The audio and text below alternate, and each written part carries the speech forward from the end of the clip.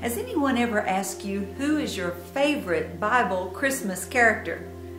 Well, my favorite is Simeon. Well, apart from Jesus. I mean, it's all so interesting. But in the second chapter of Acts, we read about Simeon. Do you remember Simeon? I have this wonderful little statue to remind me of Simeon, and I think it's one of my very favorite Christmas items that I have here in the house. But why Simeon? I think Simeon blesses me the most because he had eyes to see. When he saw Jesus, Mary and Joseph brought him in that day to the temple to dedicate him and present him before the Lord. And he saw that baby and he took him up in his arms and he said, "Lord God, now your servant can die because I have seen the Lord's Christ. I've seen the Anointed One." What an amazing thing to recognize this little baby that didn't look any different than any other little Jewish boy being brought in that day. But he recognized the anointing. He recognized that this was the Lord's anointed one, sent to bring redemption and salvation. And he began to proclaim that.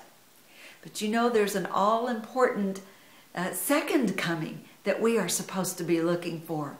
That first coming was essential. The first coming was so important. The first coming brought us our salvation.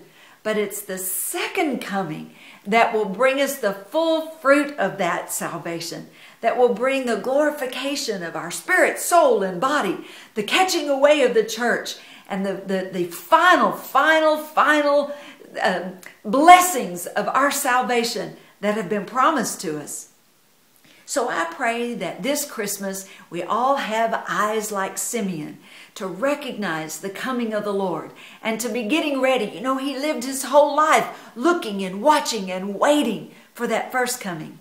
So I pray that you and I, that the whole church, the whole body of Christ will be watching and looking and waiting for the Lord's Christ.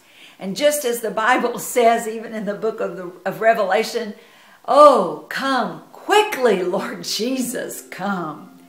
Father, in Jesus' name, I pray for my friends. I pray for them, Lord, that this Christmas will be the most blessed Christmas as we look back on your first coming and give thanks to God for what you've done. But Lord, as people of faith, we look forward to the second coming and the catching away of the church of Jesus Christ so that we might forever be in your presence, Lord. Even so, quickly come, Lord Jesus, come. Hallelujah. Merry Christmas. Have a blessed day with your friends and family. Even if you wind up and you're all by yourself, you're not alone because we have each other. We have the Holy Spirit. We have Jesus. Hallelujah. And we have 2011, which will be the greatest year that's ever been for you and for me.